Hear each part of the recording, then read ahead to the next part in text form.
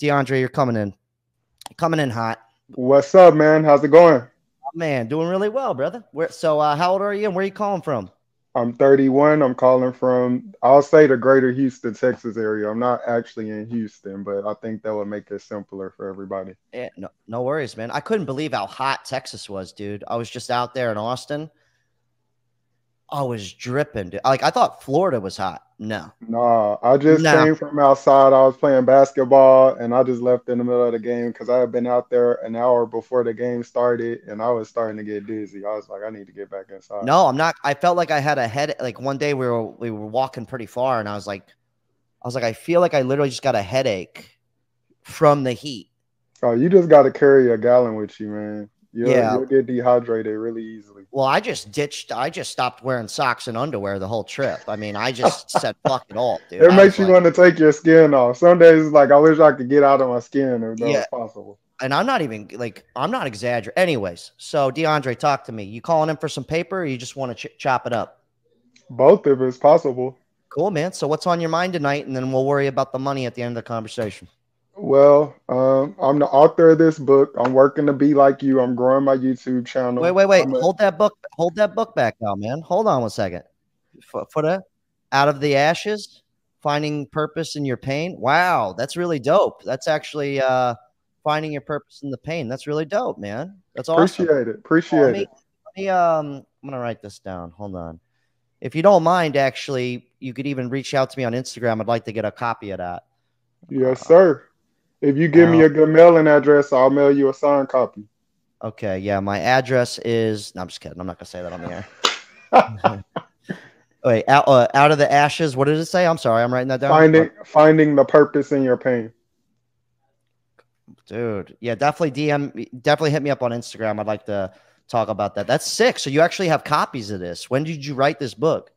I wrote it in 2020, the perfect time, but also the worst time because I had all this free time because I'm in education and we did a bunch of virtual work. So when I wasn't at work, I spent all that extra free time working on it. But also due to COVID, everything was so restricted. We had the mask on, so I couldn't really promote it when it came out. But now, since September, I really locked in on my social media and my speaking career outside of education. I've made $14,000 since September to now just cold emailing. So any money I could put towards marketing and eventually getting to where I could hire more people, because most of that money came from me just cold emailing. So it's like if I could get that much by myself, if I could hire people to help me do that. And I'm big Wow. on just helping people find their purpose because I feel like most people get in debt or most people are addicted to things because they hate their lives. And if they found out what gave them life, then they will want to. I say, don't create a life you hate. You have to escape, build a life you cannot wait to wake up and experience. When you enjoy your life, you're not as susceptible to just spending money frivolously, trying to create a false sense of, fulfillment. That was actually beautifully put because I used to be, I guess, what the Red Hot Chili Peppers would call addicted to the shindig. So I used to be big on, there used to be a saying. I was like a local, like infamous person. They called it Team Jack's House because we would throw every weekend. There'd be a party. Oh, wow. Like I wouldn't even plan a party. Come home, there's 40 people in my driveway with a keg. They already You know knew what I what's mean? up.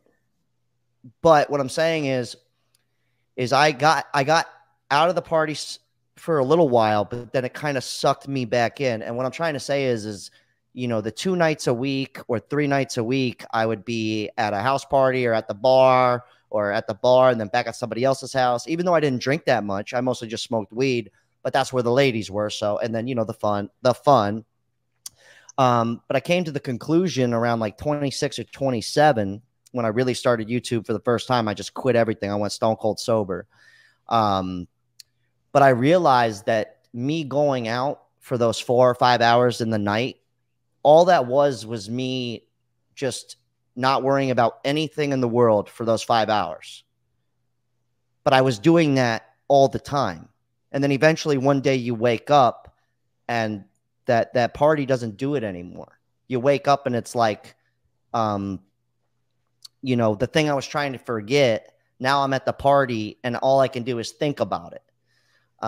So if that's any way to relate to that, I mean, Yeah, I'm big on end escapism because at the end of the day, when the high comes down, when the buzz comes down, you're still in the same position and you're broker and you're inebriated. But if you just took that energy and put it into what you really want to do, eventually, it's gonna pay off. And so I'm yeah, big on helping people.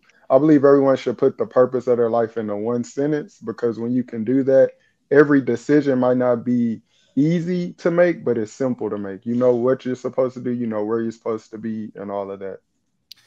yeah, man. Because like I said, it's one of those things where when you're, for me, this is just on my end. Not everybody has the same experience. I get that, but for me, it was kind of like at the party, I'm the man. But then when I woke up in the morning, Yeah.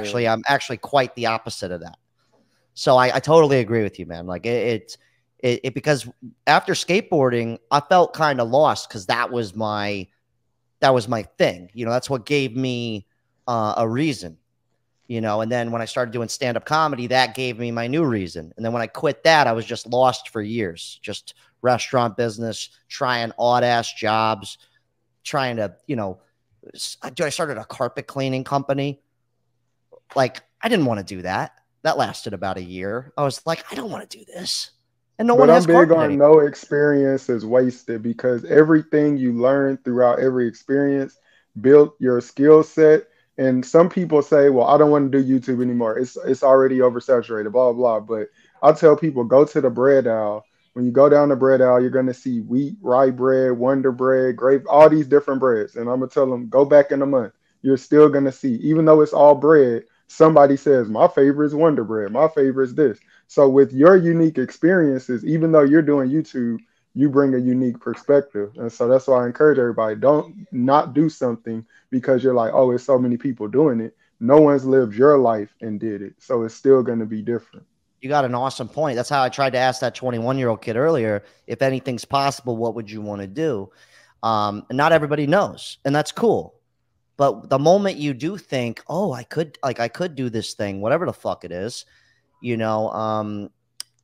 I guess just don't be afraid to do it because I see it too many times, man. Like, I can't believe how many people they'll ask me, and I have no problem, even when people were kind of like laughing at me, not with me, because I Yeah. wasn't successful. And I'd had no problem telling them, oh, I do stand up comedy. That's my Instagram. I don't care if the numbers were shit. That's what I'm doing. I'm actually doing it. They could judge me all they want, but I can't believe how many people are just too afraid to say it out loud. I want to help people because most people they think that they're afraid of failure, and some people say you're afraid of success. I say we're not afraid to fail. We're afraid of not succeeding by a timeline we gave ourselves. So in our mind, we I'm say guilty. it's going to take 3 months for this stand-up comedy to take off. And when 3 months happens and it doesn't get to the point we imagined it at 3 months, we think we're a failure, even though let's say you just added 300 subscribers between then and now. You're just focused on, but I'm not getting $1 million, but I'm not at one of these big shows. So I tell people set goals, but shout out to Emmanuel Acho. It's better about having objectives and celebrating your effort because your effort is the only thing you can control. So like I said, September, I really like to start sending code emails every day. I've sent like over 1,500 emails since then. And then on each of those emails is anywhere from 10 to 200 people attached. And I've only gotten like 12 gigs since then, but that's how I got the money. And it's about just saying every day, did I send emails? I'm proud of myself for sending emails. Did I go to the gym? I'm proud for just showing up. Yeah, the workout might be a crappy workout today, but I showed up. And if you keep showing up, something good is going to happen. But you got to release yourself from it has to happen by this time. And success, the key to success is just you didn't quit.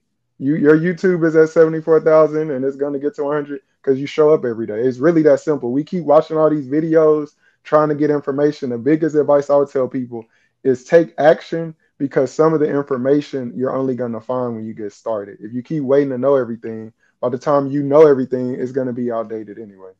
No, that was beautiful, man. Showing up's actually the hardest part.